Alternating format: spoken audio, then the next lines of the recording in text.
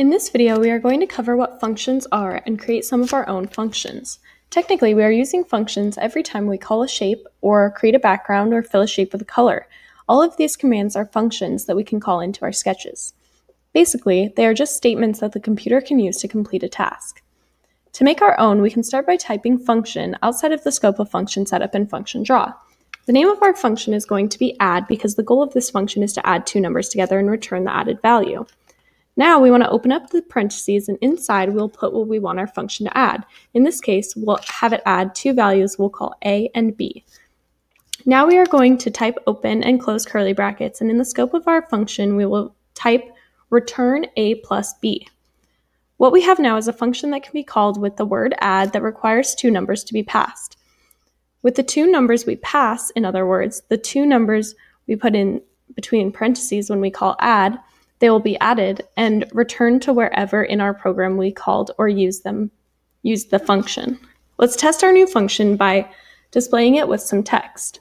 In the scope of our function draw, we can type text and then in parentheses our function add, and then another set of parentheses that has the two numbers we want to add.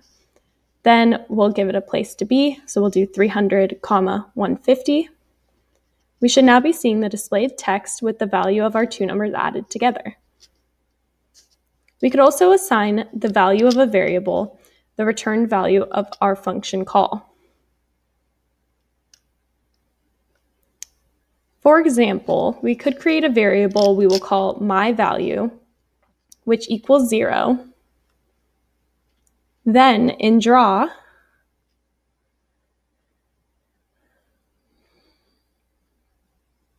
we can say myValue equals add and then in parentheses 2, 5.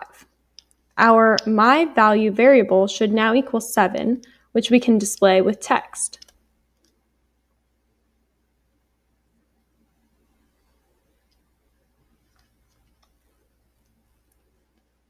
We can even pass two variables to our function.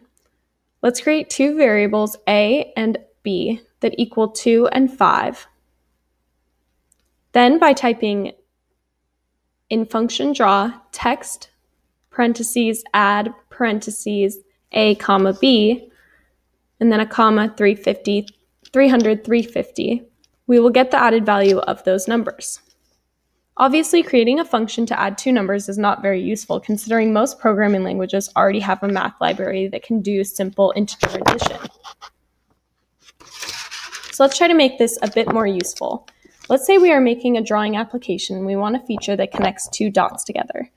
We could type this all out in our function draw, or we could have a designated function that does all of the work for us. So let's create variable dot. Let's make that equal false, and then we'll make a variable for x, y, x2, y2, all set to 0, and then we want a variable called show that equals false.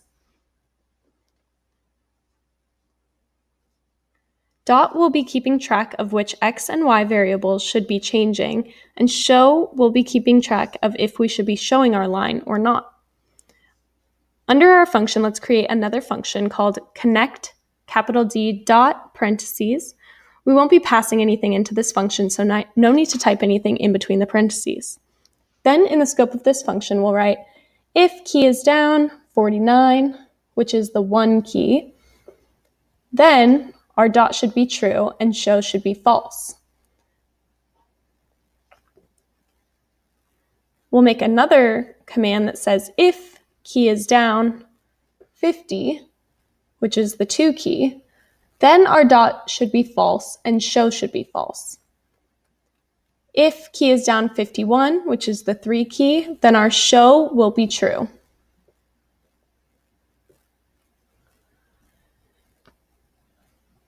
In the same function for connect dot, we are going to write if our mouse is pressed and our dot is true, then we want to set our x and y to mouse x and mouse y.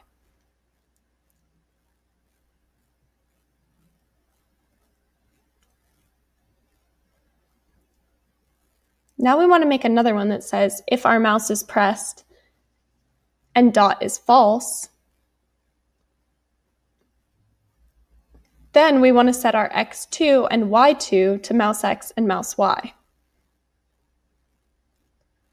Now in our draw function, we just need 3 lines of code.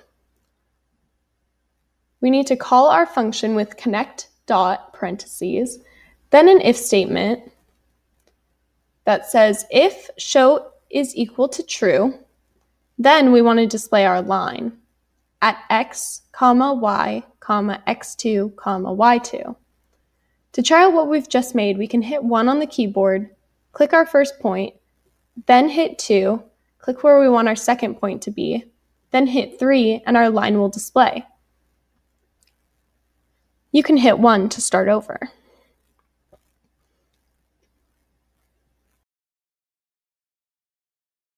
Thanks for watching. Don't forget to subscribe to stay up to date with all of our newest videos.